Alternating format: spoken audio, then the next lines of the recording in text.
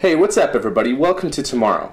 So, what is SpaceX going to be doing with all of these rockets that they've landed and recovered? And have they achieved the goal of rocket reusability? This is your Space Pod for June 1st, 2016.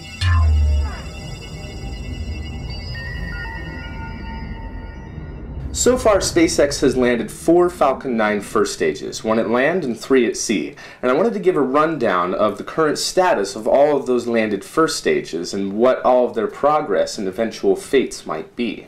The first recovered first stage, which was on the 20th flight of the Falcon 9, which flew on December 21st, 2015, is still at Cape Canaveral, Florida, going through a rigorous inspection process. The engines are being removed and inspected, and I'll bet they are seeing if any individual components can be reused. What will the eventual fate of this booster be? It'll be put on display at SpaceX headquarters in Hawthorne, California, and will remain as kind of a museum piece. The second Falcon 9 first stage that they recovered was on the 23rd flight of the Falcon 9, and was the first to land on the autonomous spaceport drone ship, which launched the CRS-8 mission on April 8, 2016, and is also in the middle of a rigorous inspection at the SpaceX flight processing facility at Cape Canaveral. This stage hopefully will be used again. So far, engineers hope that this stage could relaunch as soon as the end of this year. So it seems to me that missions like CRS, the Commercial Resupply Services Program, going to either low Earth orbit or even satellites going to medium Earth orbit, those type of missions would have probably the highest chances of success of recovering those stages without very much damage and relaunching those ones. And their more complicated recoveries of geosynchronous transfer orbit missions might not be able to be reused, and here's why. The stage on the 24th flight of the Falcon 9 that launched JCSat-14 on May 6, 2016 was a geosynchronous transfer orbit mission, and the first of that mission type to land on the autonomous spaceport drone ship.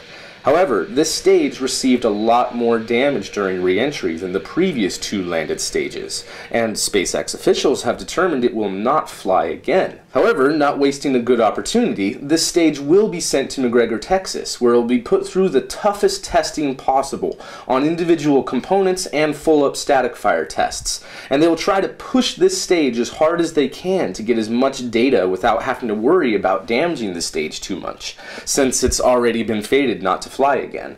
And even after they are through testing the stage, some pieces of it might be recyclable and used again. Now, for the first stage that was on the 25th flight of the Falcon 9 that launched TICOM 8 on May 27, 2016, it had a similar flight profile as the previous mission for JCSat-14, and it's still in the recovery process, sailing towards port in the Atlantic.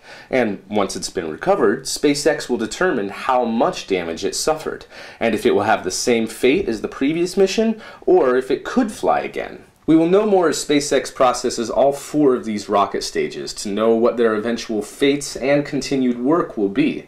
And SpaceX hasn't achieved rocket reusability just yet until they fly one of those recovered first stages without any problems. So what do you think about this? Do you think that SpaceX will be able to relaunch the first stage that launched the CRS-8 mission? And what are your predictions on the first stage that launched TICOM 8? Do you think that it suffered the same amount of damage as the one that launched JCSat-14?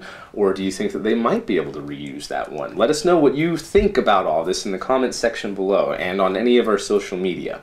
Also, if you haven't already, please subscribe to our YouTube channel, which helps us to grow and will help us to spread even more excitement about space. We're also all over the internet, and we would invite you to connect with us on Twitter, Facebook, Reddit, and of course our website, tomorrow.tv, where you can join in the conversation and connect with us and fellow space enthusiasts. This is a crowdfunded show through Patreon, and I'd like to give a huge shout out to all of the founders, architects, engineers, ambassadors, and dreamers of tomorrow, whose continued support allows us to continue making these shows. So thank you so much to all of you guys who are contributing to this.